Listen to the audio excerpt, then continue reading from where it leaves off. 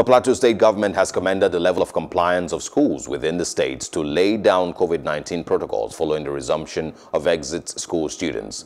The State Commissioner for Education, Elizabeth Wapmok, said the state inspection team is satisfied with modalities put in place by schools in the state.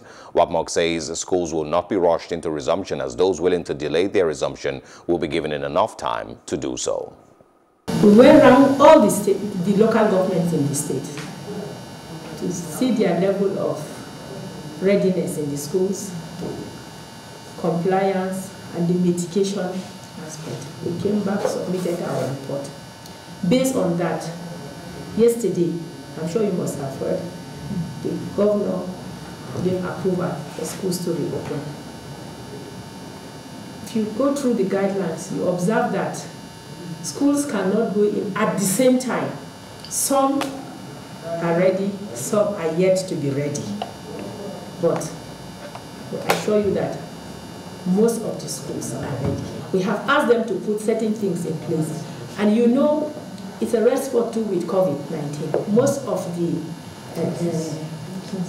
cases coming out from there, positive cases. So already that has been reported to the Ministry of Health.